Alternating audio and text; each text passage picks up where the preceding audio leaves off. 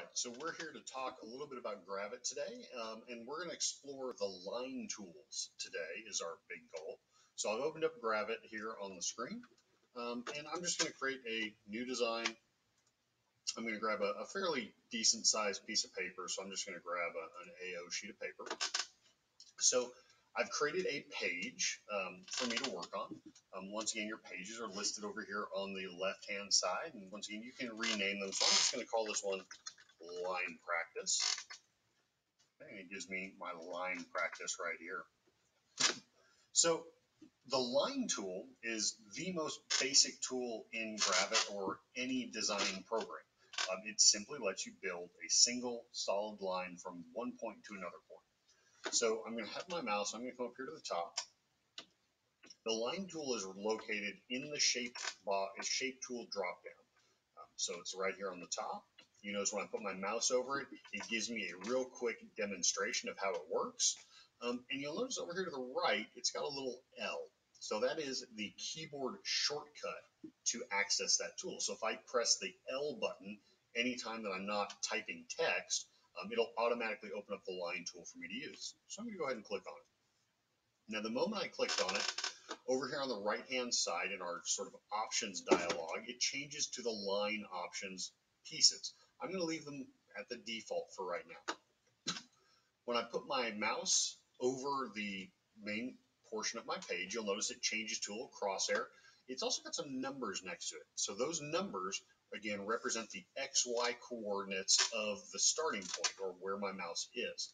So if I click, well, what happened? Nothing happens. So the thing to remember with the line tool is that you have to click and hold.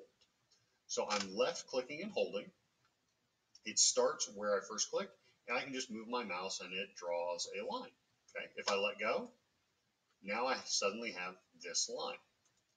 Click on it to select, and on the right-hand side, my options have gotten a little more complex. So number one, you have all of your positioning data. So this is not only where it's X, Y's, which I can then change. So you'll notice as I raise that number, I'm scrolling my mouse wheel in this case. It's moving to the right. My Y, if I reduce it, it's going to the top. If I increase it, goes down. Because remember, on these, the location of 0, 0 is this upper left-hand corner of your page.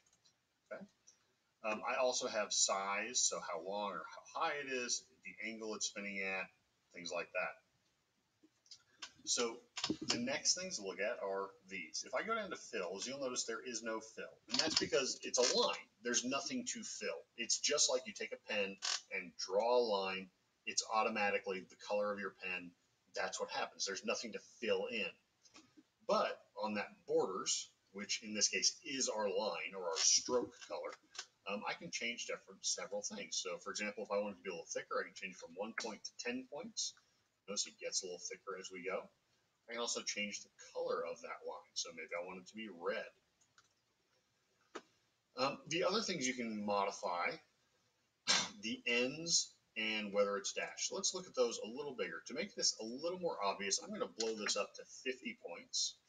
And then I'm going to zoom in. Now to zoom in, I'm going to press Z and drag a box. You can also use this zoom option or Control plus and minus on my keyboard. Okay. So zooming in like this, I can see my line. It's a lot bigger. It just makes it a lot easier to see. So let's look at some of our options. When I click on the additional options, the first thing you'll see is ends. So right now, our line is a path connecting two anchors, which are these white dots. Moving those white dots or those anchors changes the where the line goes. Okay, it changes the path between those 2 points. At the end, you'll notice that our line extends beyond our anchor. That's because we're on what's considered a square end, where whenever you draw a line, it completes that line around it equidistantly. We can change that to a rounded end, and you'll notice instantly it changes from that squared off to a curved end. And then you also have a butt end or a flush end, where it stays squared off, but the line ends exactly at the point where your anchor sits. Okay, so those are the different options. The default is this standard square end, and that's just what the default is. You can change it however it works best for the artwork that you're doing. Now, joins don't really do anything right now. You'll notice I can click all I want. It doesn't change anything because those joins don't have anything to join to. But since those joins don't have anything to join to, we'll have to look at that in just a second. The next option is dash gap, dash gap. So this is how you turn a solid line into a dashed line. So let's take a look. So if I want my dash to be, say, half an inch, 0.5, and I want my gap to be 1, well, nothing seems to happen. Why not? Well, because we're not dealing in inches, we're dealing in millimeters. So maybe instead I want it to be 50 and my gap to be 50. See what happens there. Oh, we're still having an error. So why is this giving us an error and it's not turning into a dashed line? Well, a lot of it has to do with the size. You have to think, if our artwork right now, our line is 535 millimeters long, if we're changing it to just 50, it's just not that much. Let's blow that up. Let's go up to, say, 150 and 150. And suddenly now we can see it. So the size of a dashed line like that is really affected by the actual visual size of the line. If your line is really, really small, say it's 10 millimeters long, and you put in a dash or a gap of 5 millimeters, it's not going to look like it does anything. So that's something to think about. If your dash lines don't seem to be working correctly, is how big is your dash and gap compared to the length of your line? I'm going to go ahead and delete those out. Come back to my solid line.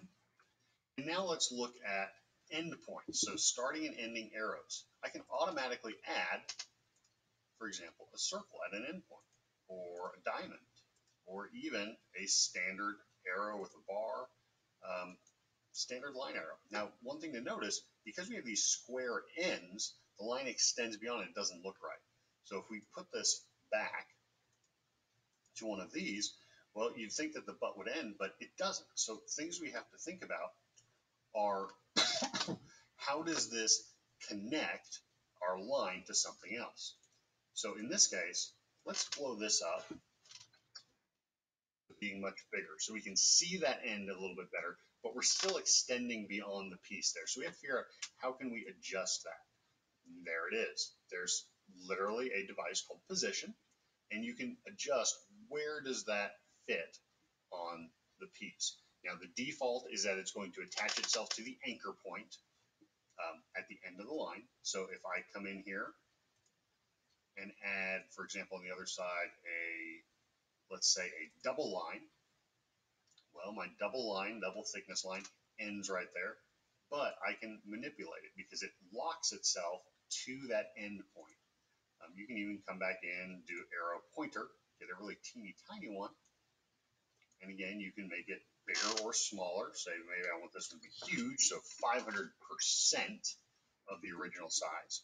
And it gives me these options. And now, when I grab this line, if I move it, those arrow ends, or the end caps basically, move with it. So I don't have to manipulate them separately. And I can still change the length of my line, how far it goes, what direction it goes, and it automatically adjusts those end caps for me without me having to do that myself.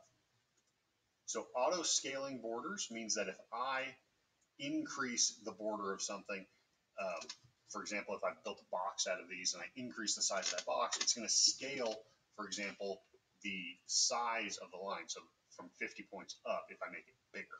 It's something we don't normally have to deal with unless we're changing the size of something greatly. They're making it a lot bigger or a lot smaller. So other than that, you still have all your standard effects down here at the bottom. Okay. But the last thing I really want to talk about is I want to talk about connecting lines into shapes. So normally, we need to default all this stuff out again. So none and none. So now normally when you draw something like this, I'm going to shrink this down just to make it a little easier to see. You draw a line and then say you decide, well, I need to draw a line and I need to make a triangle. So you draw these 3 lines together and hey, you've got a triangle. And you say, well, I have this triangle, but I want to fill the triangle with a different color. So maybe I need a triangle that has a red border with black fill. So if you grab it all and you come over here to fills and you say, well, there's no fill, so I'm going to hit this plus button. I'm going to add a fill. And I say, well, no, I want it to be, well, maybe not black. Let's say I need a red outline with a green fill. But nothing has happened. So we have to figure out, why didn't it happen? The reason why is because these individual pieces are just that. They're individual pieces. They are not actually connected. So in order to fill an object, your object has to be connected into one single piece. And there are several ways to do that, but the easiest way is this. We're going to select all of our pieces, so we have all three lines connected together, and we're going to come up here to modify. So modify is where Gravit keeps all of its manipulation tools. So I'm going to come down here to path, because our lines are paths, okay? They're just connecting anchor points, so they're called paths. Now, the initial thing would say, oh, well, I want to join paths. That's a little disingenuous. Joining paths, what it does is it merges your paths onto the same layer, puts them right next to each other. It doesn't actually connect the endpoints. So while it's a good initial thought, it's not what we want to actually use. So we're going to come down here to connect paths lines. So we've got these three paths, and we're telling it to connect the endpoints. So do that, click, and suddenly ours fills in because we'd already had that filled. But our piece here is actually one single piece as well. We can come back here. When we grab it, it moves the entire thing. We can now resize and reshape it as one single unit. Now, something to think about, if you look really close in here, you'll notice that our lines cross. They don't actually meet. I didn't line them up fully when I did it. So it's something to think about, is that when you're going to do something like that, you'll need to actually make sure that these line up. Now I can grab this and move it over using the individual select or the sub-select arrow, and that allows me to move that individual piece as well.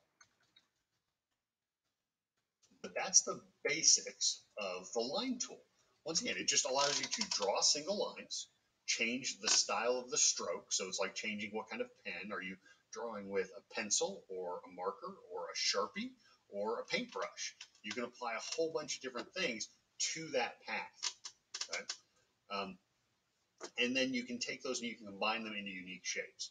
Now, there are other ways to build shapes, both the shape tools and the pen tool, that are a lot more powerful, but sometimes the simple tasks are the best ways to do things. So that's the line tool. So we'll go through and we'll have some time practicing with the line tool.